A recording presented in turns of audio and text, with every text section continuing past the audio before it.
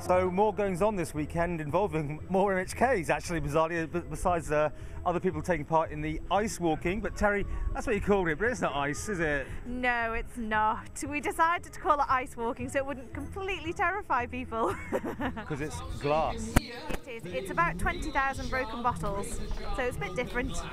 Yeah. Now we've got some shots coming up here of Mr. Crookle, who's not only doing abseiling this morning, but he's now doing this afternoon. I think he's doing a fire walking tonight, isn't he? He is, yes. He signed up for all three today to help local charities, and we just can't thank him enough. There's Tim Crookle, there's James Bailey, and they've both done all three activities today. So fingers crossed they'll make it to the fire walk this evening.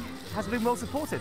It has, yeah. We've been really busy down here all day today. We've had people dropping donations in buckets and signing up on the day, so it's been really successful, and we're just looking forward to tonight now. This is your plan to do all these sort of different ideas this year, isn't it? It is, yeah. 30 years for Hospice for 30th anniversary, and we just want to do lots of different activities, get loads of people involved, and something for everyone. Oh, just look at the concentration on Mr. Crookle's face. Because they will have to have a briefing first, didn't they? Mind over matter, isn't it? They did, yes, and all I can say is there was something involving an arrow. Ooh. Anyway, well done. Congratulations. It's obviously bringing lots of money today. It is, yeah. Hopefully. We're hoping to raise about £4,000, so if we reach that, then I'll be very pleased.